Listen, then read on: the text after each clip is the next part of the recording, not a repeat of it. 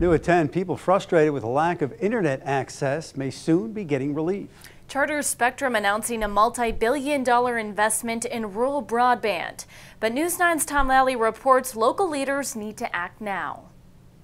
If you live in any of the green areas on this screen, the FCC says your internet speeds are not fast enough.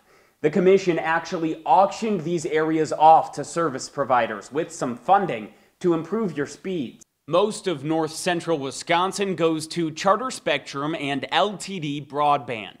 We have a good understanding of where broadband is and where it is not, but not a granular understanding to really close those gaps. Brittany Bayer leads the State Broadband Access Task Force. She tells me communities should act now. If there's any roadblocks, there's a potential that Charter and LTD will just be like, okay, we'll put you to the back of the list because you're hard to deal with. Experts tell me the first step should be to quantify access issues in your community. Lincoln County just finished surveying over 1,300 households. When LTD reached out about service in that county, Melinda Osterberg had the answers. And that will really help the internet service providers prioritize where they're going to expand access, because they will then have information that I know 15 people in this neighborhood are going to be customers and they are willing to pay the rates that I have to charge in order to recoup my investment in this infrastructure. Most counties don't yet have those answers, and to get access,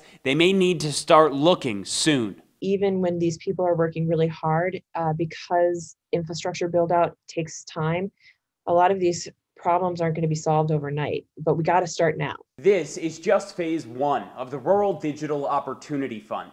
Phase 2 will move from unserved to partially served areas, and it could take more than 10 years.